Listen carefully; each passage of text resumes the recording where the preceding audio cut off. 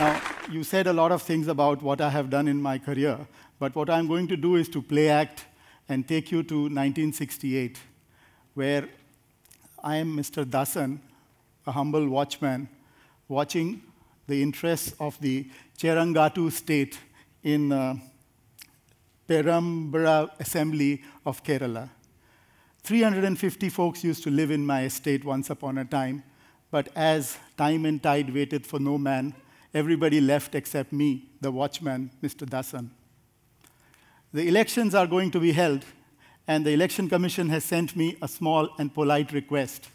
As per rules, only 2 kilometers is the maximum distance I need to traverse to cast my vote. However, I can also come back with a reply, which I did. And I said, look, it's not worth my while to walk 13 kilometers, which is the next polling booth, and it's not worthwhile for you, Election Commission, to bring a polling booth to my house right next door. However, India being India, and power of the one vote being what it is, Mr. Dasan is informed, I am informed, that no, the Election Commission is going to hold a polling booth right next to my house in the dilapidated hutment which houses the assistant engineer of the Dasan estate. So not 1, not 2, not 3, but 6 polling officials descend 24 hours back before the elections to this dilapidated assistant electrical engineer's office. Make sure everything is in order. So 2 of them are poll managers, 3 of them are security men, and 1 is a driver. So 6 people, this polling booth, all set up for me so that I can go and vote. I take my time, grazing my 5 cows, and then in the afternoon, show up at great leisure to cast my vote. What do you think happens to those 6 polling officials after me, Mr. Dasan, has cast his vote? They wait. They wait for the entire day to get over before somebody can come, at least conceptually, to say this was a bogus vote and I am the real Mr. Dasan. That is the power of one vote, but some of you must be wondering, why so much effort for one man going all the way and 6 people paid for by the taxpayer are doing all this? So let me play act a little bit more and become Mr. Guru Bharat Das, a priest. And I am located in the jungles of Junagadh in Gujarat, in the midst of lions, leopards, and nilgais. So these are the animals I have for company, and there's not a single human being around me, the temple priest of this area, for 20 kilometers. Now again, the rule book kicks in, and the Election Commission asks me whether I could be relocating somewhere and possibly vote from a kilometer or a 2 kilometer away polling booth. I say, no, I have temple duties to perform, and therefore, another polling booth is set up right next to my temple in a bare structure erected by the forest department, where even the forest department does not have a single person inside that room. And the 6 people come, they set up shop, wait for me to cast my vote, but I'm a late sleeper. So I kind of do my temple duties, then go off to sleep, come back by about 3:34, cast my vote. They again wait for someone to come and protest if I were a bogus voter, and then go back. Now, what kind of effort is going in to this sort of power of one vote is the burden of my song. And the reason for it is very simple, that all through my growing up years, I'm ashamed to say I did not vote. I grew up in a family where we were told that there is nobody worthwhile electing, and why bother? So from the age of 21, which was the voting age during my years, to the age of almost 45, I never voted. Until I met Dr. S.Y. Qureshi, the then Chief Election Commissioner, and a compatriot from my undergrad school. And he set me around a lot of polling booths, a lot of meetings which were in camera, just to understand for my columns what goes into making the Indian election and the power of one vote.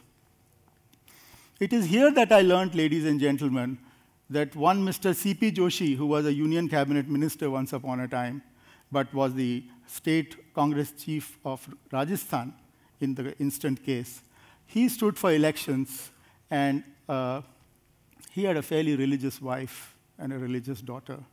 So they decided not to go and vote for him. Instead, they went to the temple to invoke the Almighty. And guess what happened? Mr. C.P. Joshi lost by 1 vote.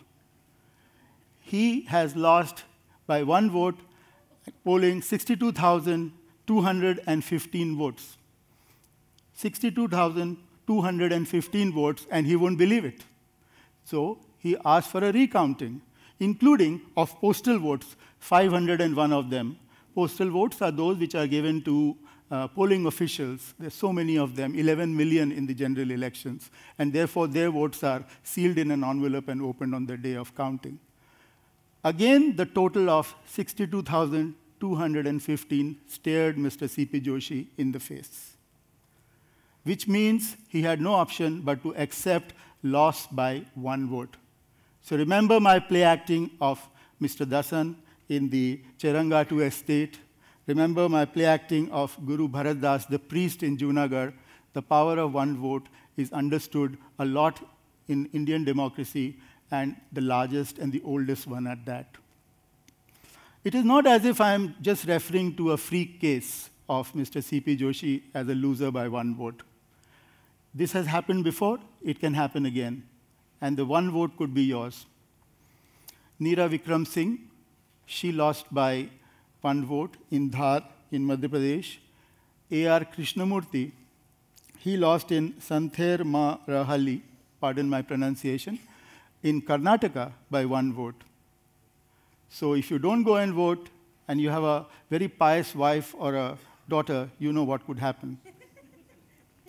It is also true that some people have not lost by 1 vote, but because of the power of 1 vote, there has been a tie.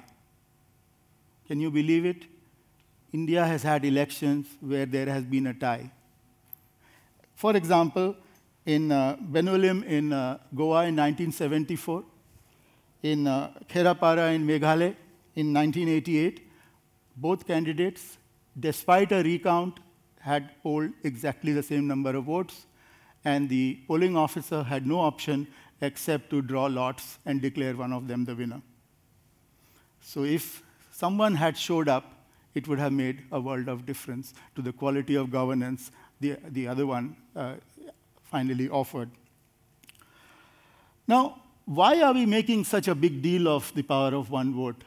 The kind of efforts that go in could also, make us wonder whether it's worthwhile to stay at home, have a holiday, complain of stomachache, go and watch a movie, and not bother about 834 million people who went and voted on general elections 2014. So 834 million people were eligible to vote, and only 554 million of them actually went and exercised their franchises. So we have used in government horses to helicopters, to elephants, to reach remote accesses of this country, set up 1 million such booths as the one that I showed in the estate story. We have gone and put 2 million EVMs, electronic voting machines, to ensure that every single person who is eligible to vote does show up. But what happens? 834 million are eligible. Only 554 million of us go and vote. So, basic math, 280 million of us did not vote. And here I try to explain the matter in the context of 1 single vote, how elections and the context changes. There is so much of effort that goes into ensuring that India delivers quality democracy.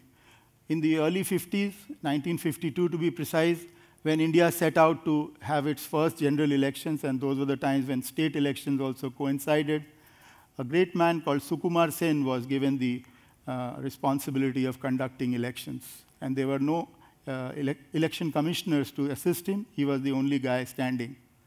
And from then until today, the Election Commission, holding on to this massive task across 1 million poll booths, error-free, has actually been delivering a kind of election which we can be very proud of, but we can also marvel at the fact that it is the most inclusive election in the world. We had franchisee for women right from the beginning.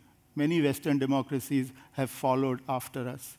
We have had a fantastic system, which I saw as a reporter in an earlier life. When women and men queue up to vote, there is a cultural context where some women do not want their faces to be in the photograph and be available to candidates and their polling agents.